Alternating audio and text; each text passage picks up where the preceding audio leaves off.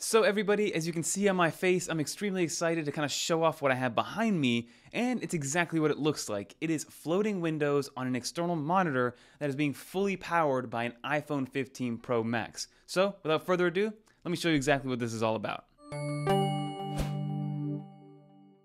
Alright everybody, so let's get right into this, and before I do get started, I do want to mention this is in test flight with a target date of kind of mid to late October for the public release. So the developer is still working on some kinks, but the name of this application is called Infinite X2P. So I don't really know what the name comes from, but it does kind of give you that idea that there's infinite possibilities with this new USB-C port. And I am connected via USB-C 3.2 into a CalDigit hub, which is then kind of going to my actual BenQ monitor, which we'll kind of zoom out in a little bit. But what I like about this is that it gets you set up nicely. There's no kind of room for messing up or anything like that because it walks you through how to set up everything perfectly.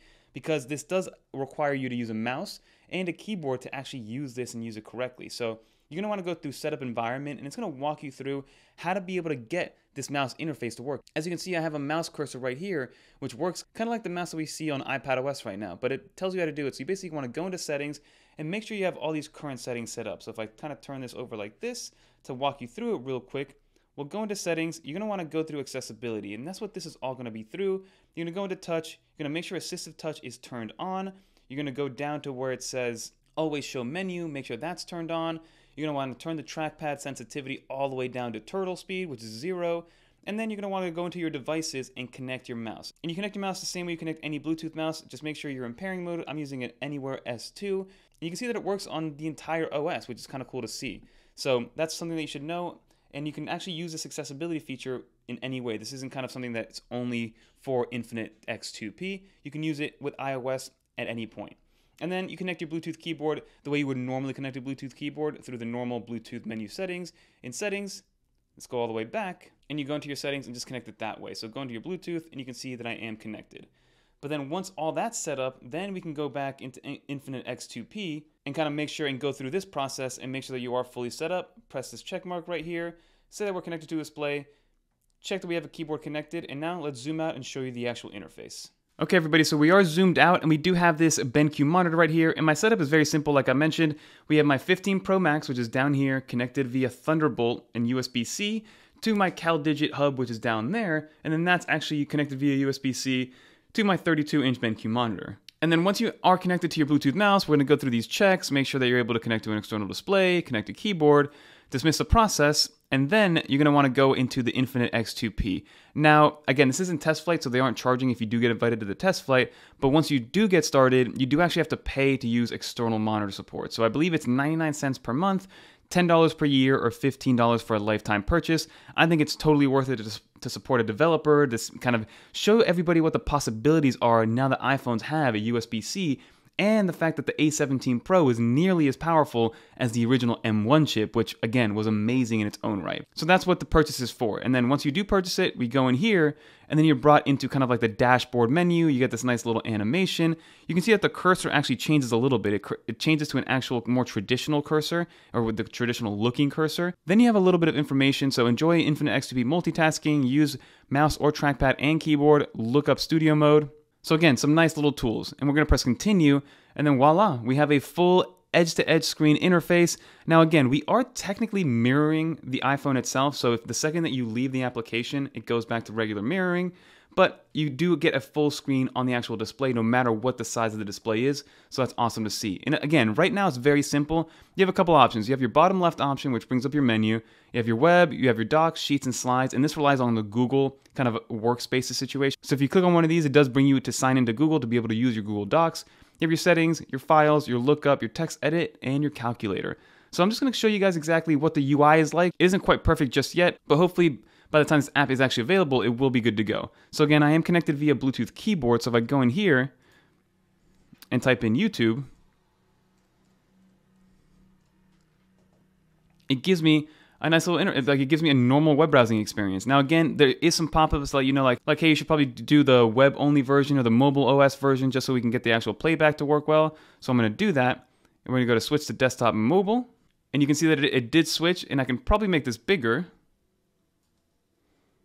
as you can see, so I can actually open this up and drag it around, move it around like I would any other window. You do have some nice tiling over here, which is built into the system. So if I press this full screen button, you can go into quad, thirds, halves, minimize, or maximize.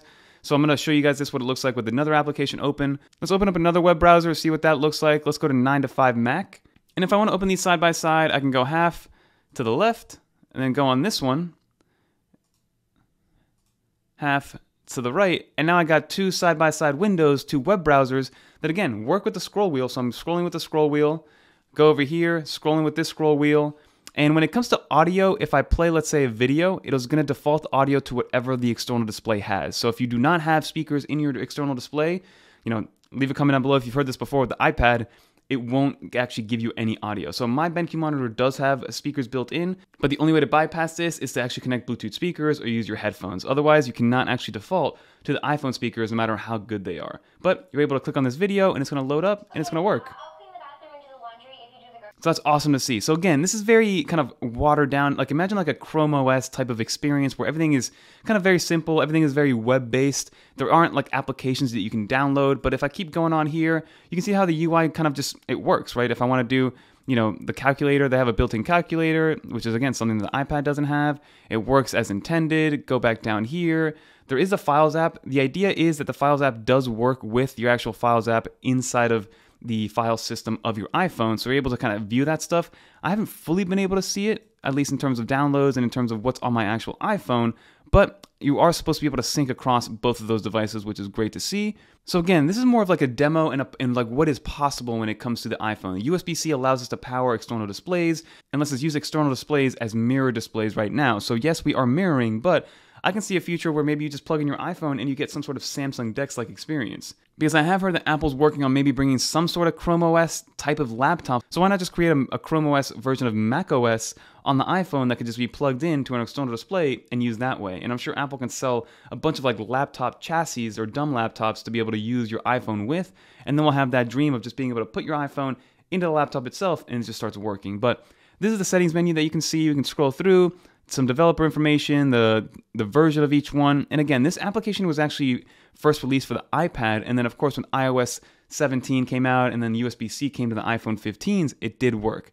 And this does also work with your iPhone 15 and 15 Plus. You don't only need a Pro Max, which is good to see because the iPhone 15 and 15 Plus still have USB-C. There's a slower data transfer speeds, but you'll still be able to extend your display and use an application like Infinite 2XP. But as you can see, if I start to open these up, they do work. Like I said, you just have to actually sign into them and be able to use them. But everything works as intended, which I love to see. Keyboard works, mouse works, it's responsive. You can make things bigger, make them smaller, drag them around, go into the settings, refresh, switch to mobile, minimize them if you want. So they go down here and then open them back up. So again, all the basics and UI stuff is there. The user experience is there. For the most part, it isn't too choppy. I have kind of found it a little bit tough to maybe grab one of the corners and make it bigger. Sometimes it doesn't know if I want to move it or make it bigger, which I'm sure will be fixed by the time this releases to the public. But overall, again, I just think this is awesome to see. Using your iPhone to power an entire OS experience on an external display, the future is extremely bright.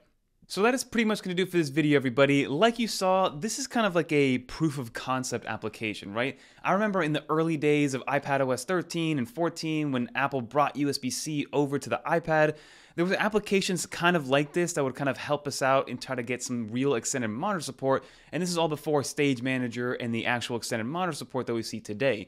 So I think we're going to see some similar type of evolution with the iPhone moving forward because there are things like Samsung DeX out there which are very useful. And we aren't really asking for a full OS beyond the iPhone that can be used kind of like Mac OS. We want kind of maybe like a watered down Chrome version OS that Apple could give us, but this by Infinite X2P is a great kind of first step to show us exactly how it can be done. This is kind of like a web first interface. You can easily use it. You got floating windows.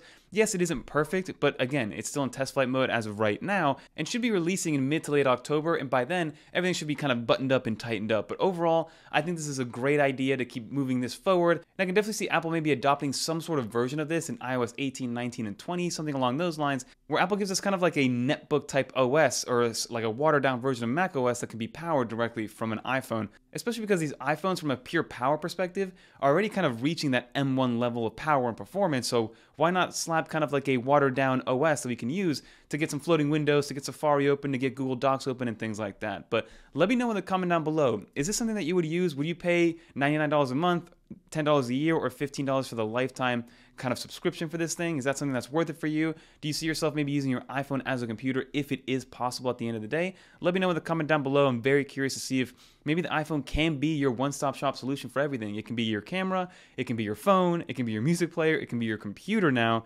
So sky's the limit for the iPhone, everybody. Maybe we're in a world where we don't need a MacBook, an iPhone, and an iPad anymore. But that's gonna do it for this video. If you made it to the end, leave a little dolphin in the comments down below so I know you made it to the end. Thank you to Infinite X2P for letting me kind of test this out in test flight. And like I said, definitely follow me on Twitter, and I'll let you guys know when it actually fully releases in the App Store. But that's going to do it. If you guys want to watch some more macOS, iOS, or iPadOS videos, click on one of these right here. And until next time, I'm Fernando, and I'm out of here, everybody. Peace.